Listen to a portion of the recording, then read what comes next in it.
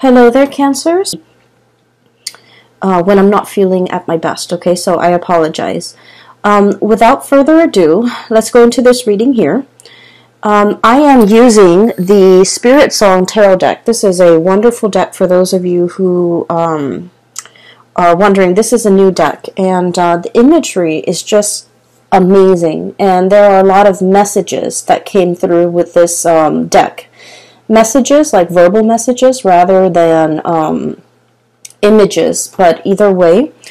First of all, I see it's a scene near the window. Okay, so there's like light streaming through a window, and as I look up, I see like little boxes, and it's mirrors. Okay, they're like very, very small.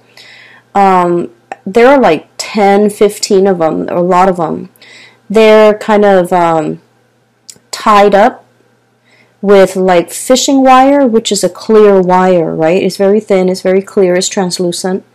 And they're hung from the window. So these frames with mirrors on them, they're kind of spinning, okay? And the light is streaming through them and hitting them, and it's bouncing off the light. So I see a lot of just reflections, a lot of reflections, a lot of mirroring energies, and a lot of just, you know, bouncing back and forth, like deflecting, bouncing, as well as, you know, the mirror spinning. So it's just, that's what the message I was getting is, there's a lot of reflection, there's a lot of contemplation, there's a lot of mirroring energy. And as most of you are aware, anytime we are dealing with another person, you know, the communication, the interaction, it's a two-way street. And so if we're approaching somebody and they seem very standoffish, they seem really just, you know, they seem as if they don't want to interact with us, we're going to get defensive, we're going to recoil, and we're going to kind of like mirror that energy back to them, right? And because you guys are a water sign, you guys are deeply, very sensitive. You're very sensitive. You also pick up nonverbal cues really well. Okay, water signs are so adept at that. And so you sense people's energies, you sense people's attitudes, their tone, the words they use, everything comes out as if you're able to read their true intention. And so I feel like there is a significant relationship in your life, and this is somebody that you're dealing with, interacting with on a regular basis, and you have a strong emotional connection with. And I feel like the way in which the two of you are dealing with each other, I see almost like this dance with the mirrors. Okay, I'll reflect back whatever I'm getting back. So it's like you're not approaching each other with your true, authentic self. You're mirroring exactly whatever they give you, and they likewise. They're mirroring whatever you give them. I feel that you're not able to show your true colors or your true intentions because you're deeply sensitive. You don't want to get hurt. You don't want to feel rejected. You don't want to say something and have the other person shoot down your ideas, shoot down your plans because, you know, you're sensitive. But I feel that the person that you're dealing with, kind of like that sun streaming through the window, it's vibrant, it's fiery, it's passionate. And this is somebody who's very verbose, who's very opinionated, who's very like, in a normal interaction, they are very authentic. You know, they have strong opinions, they have strong ideas, they have plans, and they're able to verbalize all of these. But when they're interacting with you, because they see you very skittish, very, I want to say, slow to act, slow to move, they feel rejected because this person has a lot of pride, okay? So I feel like two people coming together, and one person, you, deeply sensitive, and the other person has a lot of pride, and both parties are very afraid about getting hurt because, you know, one person is like saving face And the other person is just like emotionally, I don't want to get hurt.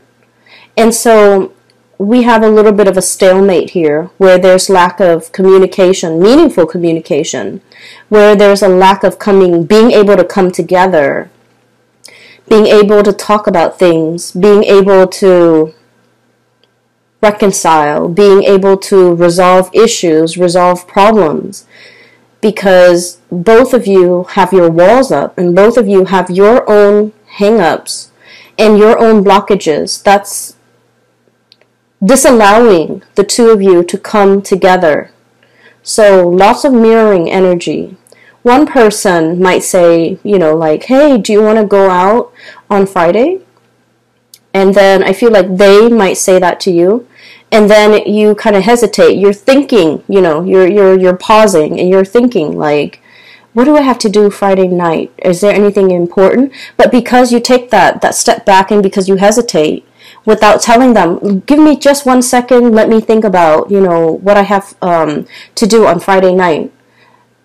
Because you're not able to tell them that, they see you hesitate, they see you taking a step back, and they mistakenly think that, oh, this person, you know, the Cancer, doesn't want to go out with me, doesn't want to see me, is not interested. And so they back off, and they might say in a very flippant way, oh, it's okay, I'm actually busy anyways. Or they might inadvertently say, you know, Joan and Mike, my other friends are going to be there. You should come with us if you like. And then they dash off because their pride has been hurt because they feel rejected. So I just feel like there's so much miscommunication. And we need to be very aware. And, you know, this is not on you because, like, the energy is mirroring, right? I don't feel this is entirely on you, but I just feel that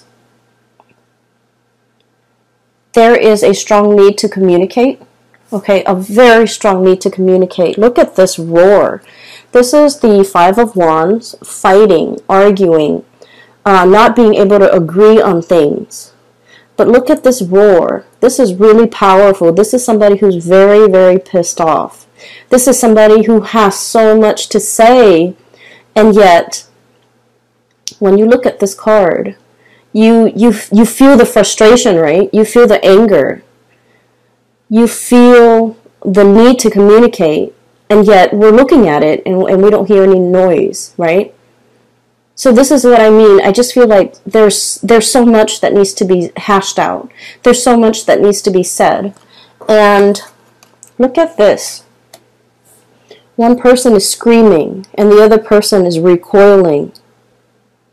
The other one is conflict avoidant. The other one is like, you're being uncouth. You're being too melodramatic. You're being... So like one person has so much they want to say and the other person, I feel, is being dismissive. And so this spread is ripe with miscommunication, misunderstanding, not being able to put ourselves in another person's shoes. That's what it feels like to me. They with you or you with them. And whenever I see that happen, whenever I see a situation or the energies that where one person is not able to understand where the other person's coming from, and one person is, you know, accusatory, like, oh, that person's so melodramatic, that person is such a drama queen, that person like blows things out of proportion, that person is you know, too impulsive, whatever it is, like these accusations. Every time we do that, I feel as if the other person, you know, whenever anger or really strong emotions come out, it's rarely just about one thing, right? It's a series of things, of life experiences, a culmination of all the things that could go wrong. And it's kind of like, you know, on that day, it's the perfect storm condition happened. You understand human behavior. You understand things really well in a very intuitive, automatic way. But when you're dealing with this person, I feel like, you know, you have your mind made up about them. They are a certain way. And so conversation is at a standstill because in your mind they are this way and nothing they can do will ever change that. And so you don't want to listen, or you tune out, or you dash out the door. You don't want to, you know, it seems to me like it's dismissive. Okay, and once again, it's a mirroring energy. So they could be doing the same thing to you. And so one of the things that we can do to kind of de-escalate this tension as we progress through, you know, January, we have here the Hangman. And we have the Ace of Swords. So let me talk about this, because this is pretty much your outcome. This is like the saving grace in this spread. Both amazing cards, okay? The Ace of the Ace of Feathers. This is the Ace of Swords, okay? Understanding. And this is not about understanding how something works, understanding how events transpired, understanding what happened. It's requiring you to look at things from a different perspective with the Hangman. Okay, looking at life upside down. So, one of the things that I was taught about my job, which my main job, was a lot of the times we are very quick. You know, when someone gives us a piece of information, we're very quick about tearing it apart, dissecting it, and proving it wrong, right?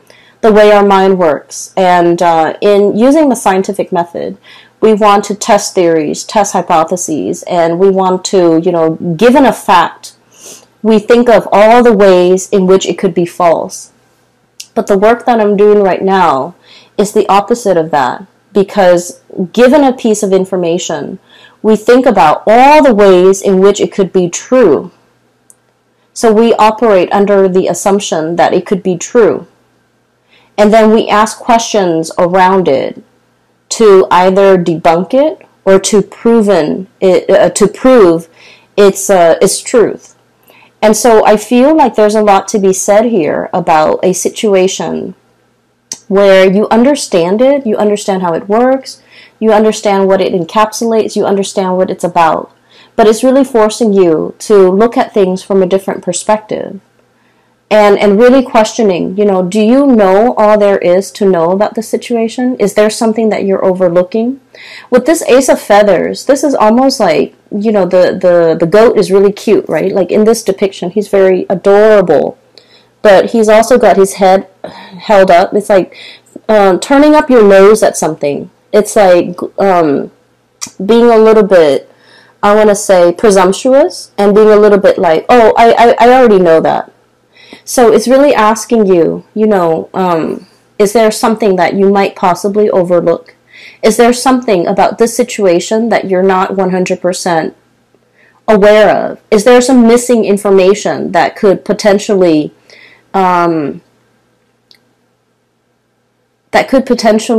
dissuade you from a specific course of action or a specific opinion? Is there some major piece of information that could turn this situation around? Because I feel like at the very last moment, there's going to be something coming into the picture that will turn this situation around. A last piece of information, a last-ditch attempt. Because I feel like somebody is trying to communicate with you. And then I also feel you could also be dealing with somebody who you're trying to communicate with, and they're like, I already know everything. So they could appear very haughty, very like a know-it-all, or very much like very fixed in their opinions. They've got their minds made up, and nothing can persuade them otherwise. And I feel like at the very last minute, it's like a very last-ditch attempt to turn a situation around. Okay? It brings about clarity. It slashes through all these assumptions and presumptions we have about the situation or the person. And then I also feel like it's going to throw a wrench in the works, because it's taking into account a factor a piece of information that you have not thought about prior. And because of that, it turns the situation around. Okay, I do feel it's for the better. I don't feel that you have to worry about that. There is another message or another image there was another image that came through when I was shuffling, so let me talk about it really fast, because I feel like it's echoing the same theme, but maybe it might apply for some of you. I see this baby. He's a little boy. He's a toddler, like really young toddler. So, you know, he's at an age where he can crawl around and can make noises and stuff, right? So like probably around 2 or 3. He's sitting on a couch, and it zooms into him sitting on a couch, and he's so adorable. And I'm kind of seeing his profile. He's looking this way, okay?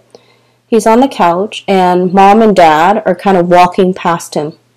Walking back and forth, possibly packing, maybe moving, renovating the house. Either way, they're very busy. They're walking back and forth. And he's looking at all this activity around the house. He's looking at mom and dad pacing back and forth. And he's confused. You know, he's just like, why does it feel so tense in here? Why does it feel so busy? Why do they both seem so worried? So keep in mind, his whole world revolves around his mom and dad, okay? So babies are designed in such a way that, you know, they recognize their caretakers. They recognize the person that will feed them, the person that will tuck them into bed, the person that will protect them from harm. So, you know, it's an evolutionary development where in utero, they recognize their mother's voice, their father's voice, if the father's in the picture. And they recognize, you know, for sheer survival instincts, they recognize faces of the people that will take care of them. And so he's looking at the faces of his parents, and I don't see their faces. I just see them kind of like walking back and forth near him, and they seem worried, they seem distressed, and he's just like, he feels anxious, but he's a baby, he doesn't know why. And then he's kind of scared a little bit. He feels uncomfortable, he feels scared, so he reaches his arms up. And when babies do that, it means they want comfort. They want to be held. They want to be close to you. They want to either soothe themselves or even sometimes soothe you. And mom and dad is just walking back and forth. They're too busy and wrapped up in their own things, and they don't notice that he's crying for attention. So he does that, and then he gets ignored, and then he, you know, starts making noise with his mouth, and he gets ignored, and then he starts crying. But I don't hear any noise. I don't hear any sound. I don't hear the sound of the child crying.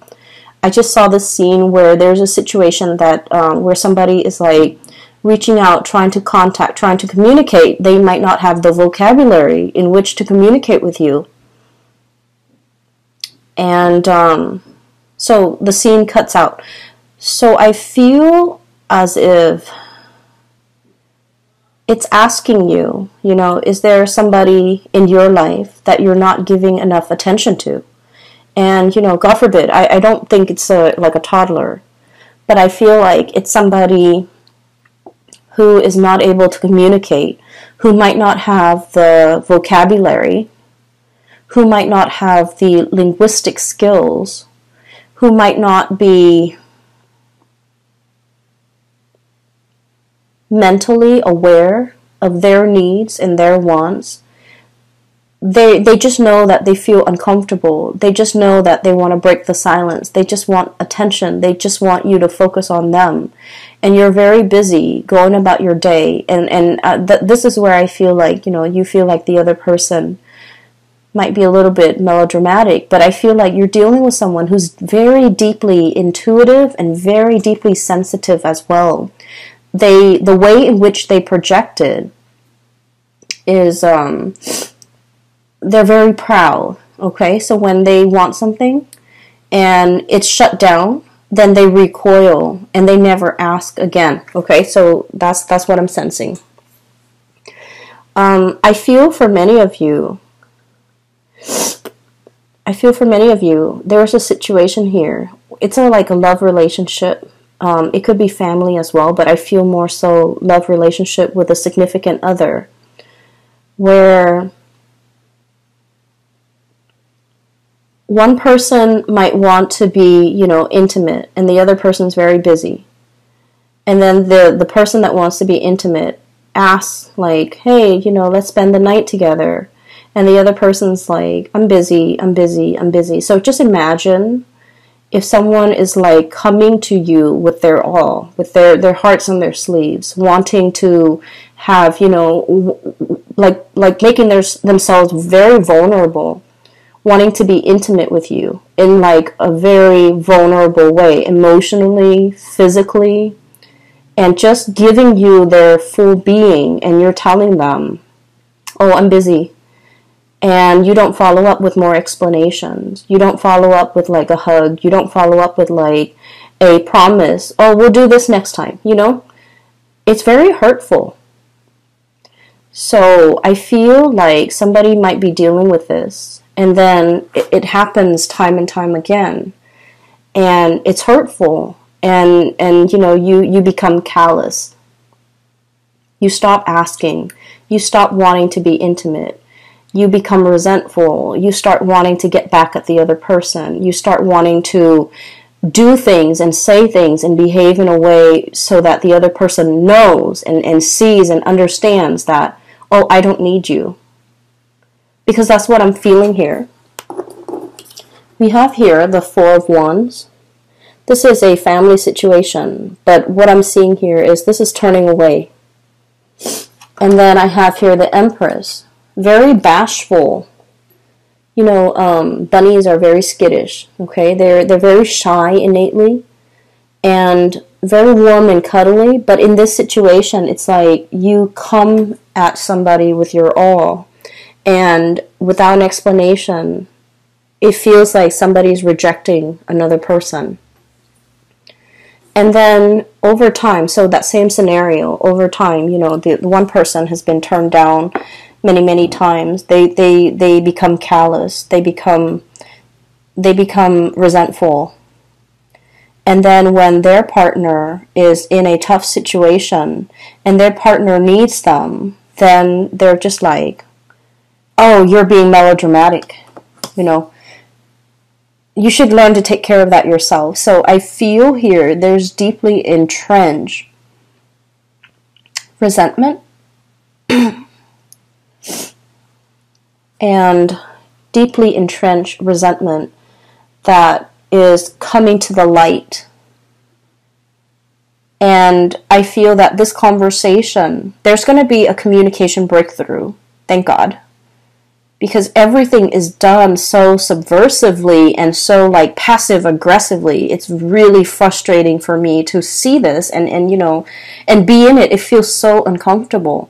So everything has been under the radar, has been done in a very passive aggressive manner, has been, you know, like, it's like fumbling around for your keys. You're frustrated. It's dark, you can't see what you're looking at. You're trying multiple sets of keys to get into your house so you can, you know, rest and recuperate. And you're fumbling, and it's cold outside, and it's like a combination of things. And it just piles on, and it's really uncomfortable. And I feel like it's so subversive, under the radar, looking on at a situation, wondering what the other person's up to, and yet not willing to communicate, like, what are you doing today? How was your day today? Just like silent treatment, I feel. Silent treatment, passive aggressiveness, silent treatment, everything is done under the radar. It is so uncomfortable for me to read this. I hope you guys are not dealing with this, because as a water sign, I can't imagine this being a comfortable place for you to be in, or a comfortable relationship for you to have to endure. You know, we don't have to endure relationships, but that's what it feels like here. And then I also feel like somebody is very prickly. Porcupine. Somebody's very prickly. Imagine slight. You could give them a compliment and they're defensive, you know. And they're just like, what do you mean by that? And even though you're giving them a compliment, a perfectly sincere compliment, so I feel like there's just so much room for misunderstandings here. And like I said, the saving grace is that there will be an uproar, there will be a communication breakthrough. And the moment when this happens, I just would urge you to let them talk, hear them out. Let the stream of consciousness pour out, because you're dealing with a situation where it's not just about one thing that created the misunderstanding. It's a series of things, layers upon layers of BS, evasiveness, resentment, missed opportunities, just like layers and layers of it piled on, and they need to get that off their chest. They need to unload, and they want you to understand it's not just one thing, Cancers. It's a myriad of things. And I just feel like you're dealing with someone who is not sophisticated with the way in which they express themselves. Okay? So let's just say, and let me explain what that means. I don't want cross-watchers to get offended, but this is what I want to say, especially if you're a cross-watcher and you're a fire sign. Lack of sophistication when it comes to communication. And this has nothing to do with the way in which you communicate, but it has something to do with the way in which you communicate with your Cancerian person. Does that make sense? So this is not about, you being a bad communicator. This is just you communicating in a way so that the Cancer person can understand. So I'll give you an example. I'll use Cancer and Sagittarius because that's a really hot duel right now. Okay, so Cancers and Sagittarius, they're walking around. Okay, it's kind of like a cool day, not too hot, not too cold. And the Sagittarius is dressed really well, and Sagittarius is expecting for it to get really cold. So Sagittarius wore her winter boots and her winter coat, walking around with Cancers. Cancers, of course, checks the weather and knows that it's not going to be too hot. So Cancers is dressed appropriately, sneakers, a light jacket, and, is feeling really comfortable. And then Sagittarius is walking around, getting a little bit hot, getting a little bit, warm under the collar, and they're realizing that their boots is not appropriate, and they're realizing that it's hurting their feet, and they're realizing that their wool socks is burning up. And so they're getting frustrated, and everything is just, it seems like because of their own physical discomfort, everything that day just becomes bad. Okay, they could go to the nicest restaurant, and then Sagittarius is just frustrated and it's like, I don't like the food. I feel hot. I feel tired. My feet are uncomfortable. And so you feel like the Sagittarius person is very melodramatic, and the Sagittarius person doesn't want to ruin the fun. Doesn't want to say, let's go home. Doesn't want to say it's like there are so many things. The Sagittarius person might not know what is really bothering them. And what is really bothering them could be as simple as, my shoes are too hot. My socks are too hot. I'm not dressed appropriately. I'm wearing this big coat and I just want to throw away this big coat so I can be comfortable.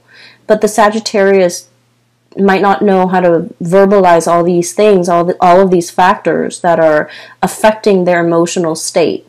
And so when they are upset, they just lash out, they're frustrated and they're angry, and they're picking at the things that's right in front of them rather than getting to the root of the problem.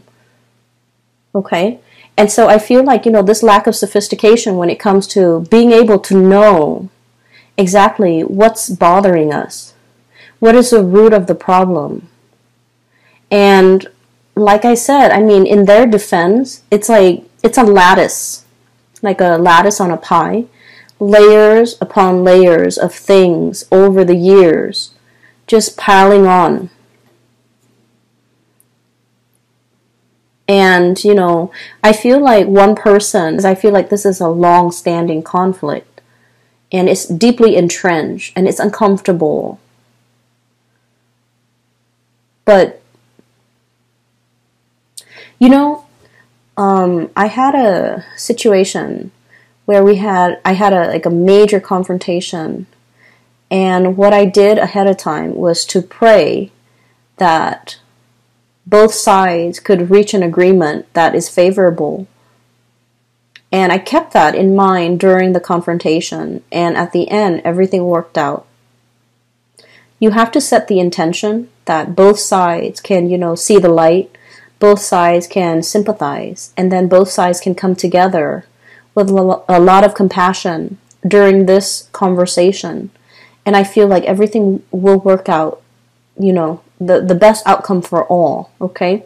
The intention has to be set without expectations. So it's not about, you know, I want to win this argument, or I want them to see how much they've made me suffer. It's not about that. It's about, you know, doing what's best for both parties and approaching a situation with compassion from both sides.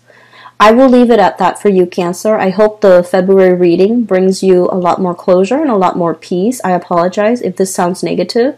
It's what I'm seeing, so I have to relay what I see.